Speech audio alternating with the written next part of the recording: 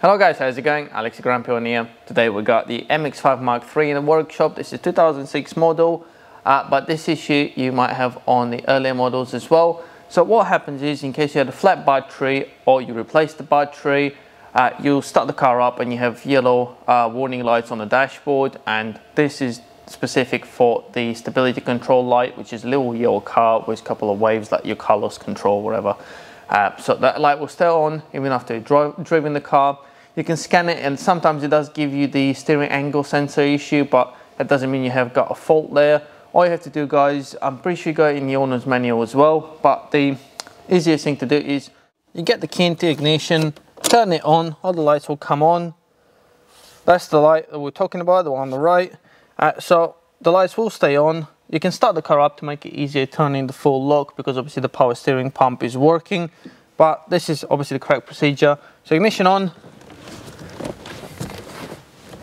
full lock on the steering, full lock on the steering the other way.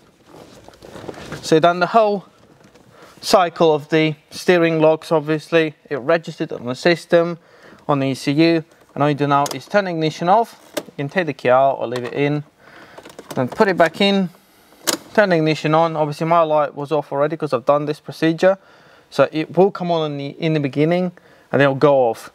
So that's job done, guys. That's how you get rid of your stability control malfunction light when you replace the battery or the car went flat.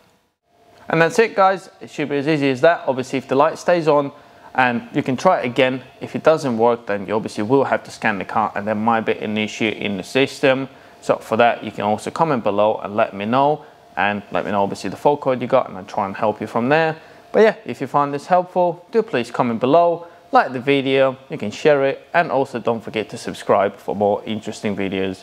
Thank you very much for watching this video, and I'll see you soon. Bye.